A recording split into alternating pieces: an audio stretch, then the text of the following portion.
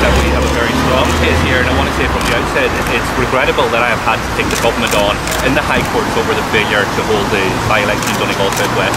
It's now 16 months since there's been an under-representation to the people of my constituency in Donegal South West, and this government's attitude to this case, and indeed to that constituency, has been arrogant and has been dismissive. And the fact that they're defending this, and they didn't have to defend it, they could have moved the writ any time in the last 16 months, but the fact that they're wasting even more taxpayers' money defending a case to suspend democracy is absolutely shameful. And we're expecting a positive outcome from the courts over the next couple of days. They told the Donegal Democrat last week it wasn't about you, it wasn't about Sinn Féin, it was about the people of Donegal. What do you mean by that?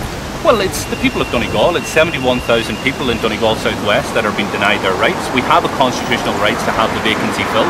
It's in 500 days tomorrow, but since that vacancy has occurred. And the people of Donegal South West, like anyone else in the island of Ireland, have rights enshrined under the Constitution, and this government is blatantly abusing those rights that we have. And if you were to be successful, how soon do you think a by-election could be held? Well, we're hopeful with a positive outcome from this court that we will see an election in Donegal South West before Christmas.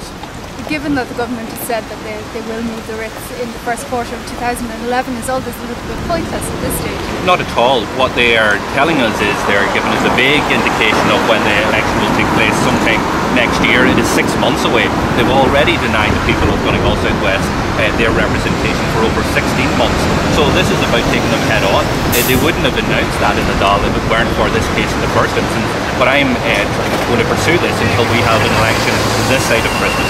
And we should also remind ourselves that the government has no mandate to do any of the things that it's doing. And not only does it not have a mandate, but it's actively working against people having a say in what it's doing. This way, fellas, around the mics. Pearse, this way. Yeah.